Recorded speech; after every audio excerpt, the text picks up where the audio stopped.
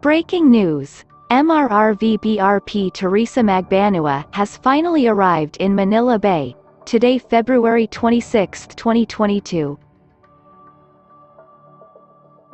PCG officers and personnel, led by PCG Officer in Charge CG Vice Admiral Eduardo D. Fabricante, warmly welcomed the ship in the port area, Manila. This is after the sailing of the Mrrv-9701 from Shimonoseki Shipyard in Japan, where it was manufactured by Mitsubishi Heavy Industries MHI Limited since December 2020. CG Vice Admiral Fabricante said, "We are very happy because the largest ship of the Philippine Coast Guard is here.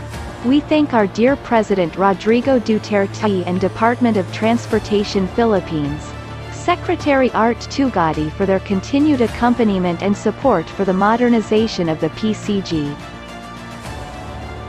Once commissioned as Ship of the Republic of the Philippines, VRP Teresa Magbanua Mrrv-9701, it will be used to assist in the operation of the PCG Task Force training.